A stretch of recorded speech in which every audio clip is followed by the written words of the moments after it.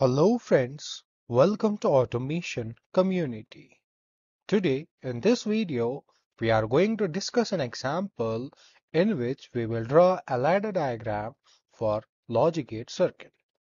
So let's look at the example first. Example 23.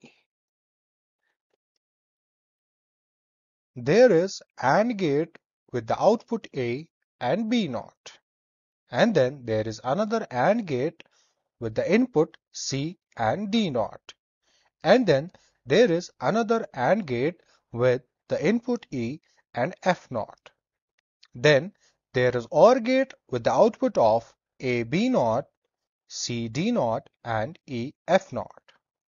So we will use normally open contacts for the input A, C and E. And then we will use normally closed contacts for the inputs B, D and F.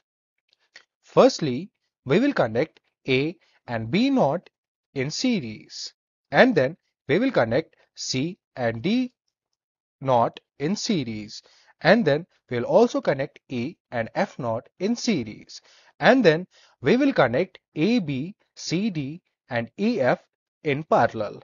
Thus we will implement OR gate. So let's move to EcoStruxure Machine Expert, where we will draw a ladder diagram for this example. I will open EcoStruxure Machine Expert Basic. I will keep read protection as inactive and write protection as inactive, and then click on Apply. Then I will go to Configuration tab. Here is a list of different logic controllers, but I will be using TM221C24R. I will click on it and drag it to here. Do you want to replace? You may lose some features and associated configuration. I will click on Yes. So the logic controller, that is TM221C24R, has 14 digital inputs, 10 relay outputs, 2 analog inputs, 1 serial line port, and 100 to 240 volt AC power supply controller with removable terminal blocks. Then I can also go to serial line, where I can select protocol. I will select it as TMH2GDB, and then I will click on Apply.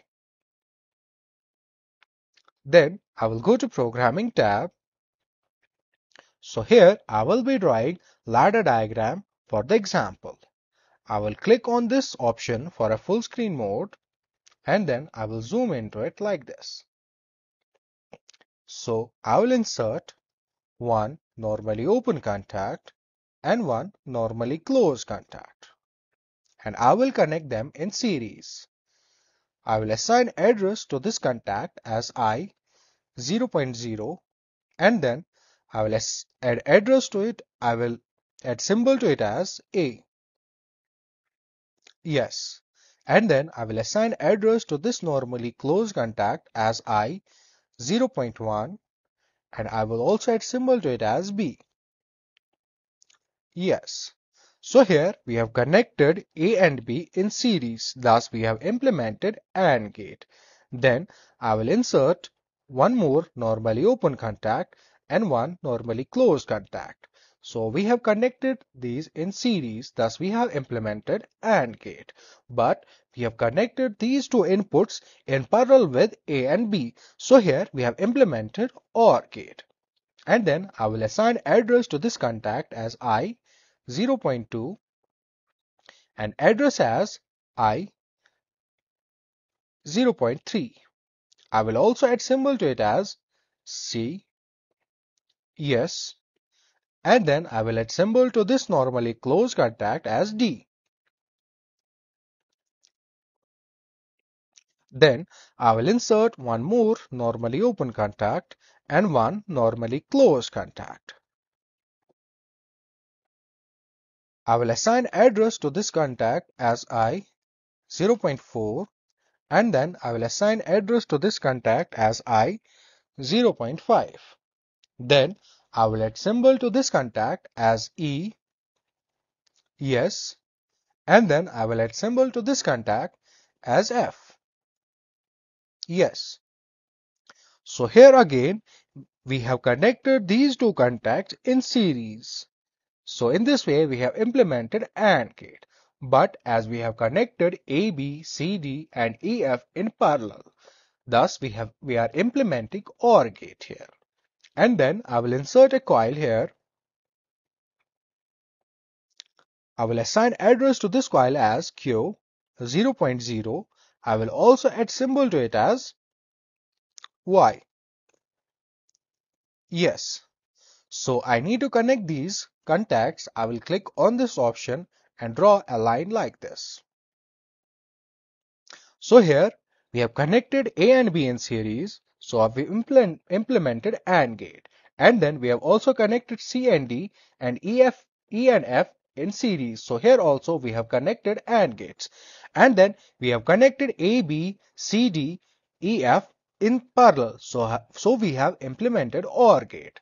And then we have used normally closed contacts here.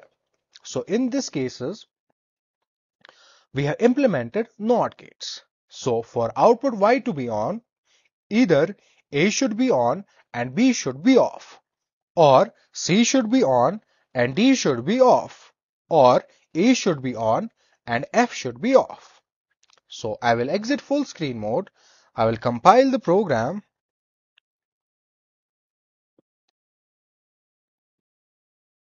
and then I will go to commissioning. Here I will launch simulator.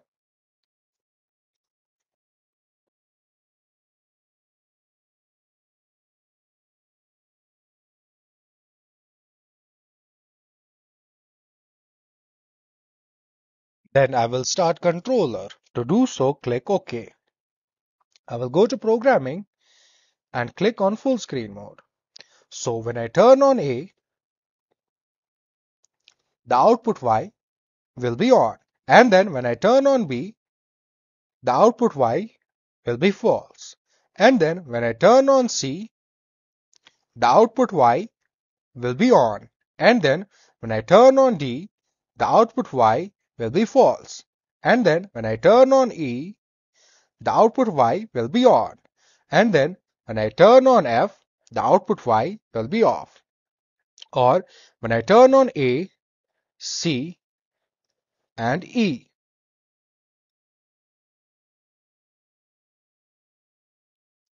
the output Y will be on. So when A is on, B should be off. Or when C is on, D should be off.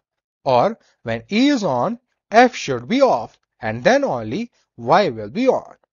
It was all about this example. Thank you for watching.